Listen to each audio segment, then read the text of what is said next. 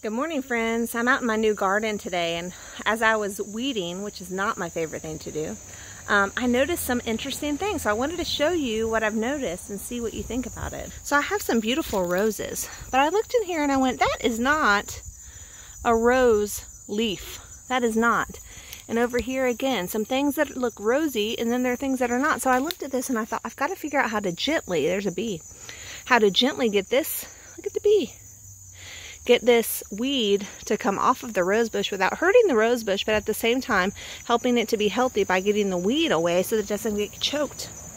And what that reminded me is of in real life, whether you're with your kids, whether you're in, just doing normal stuff, it's easy to get tangled up by the ways of the world. We can turn on the news, we can just listen to what's going on in society, get in an argument with somebody, and we get tangled up in the ways of the world instead of focusing on the beauty that is God and His creation. And so I think what I wanted to remind you of, and it reminded me of, is let's get these weeds out. It takes some work. It takes some help. I've asked my friends to help me diagnose what the weeds are and what they aren't. I've asked my mother-in-law to help as well. But I also have to get out here in my boots and with my lawn bag and with my gloves and make it happen. And so do you. So we may not be talking about regular weeds that are physically on our bodies, but we're talking about the weeds that are in the garden.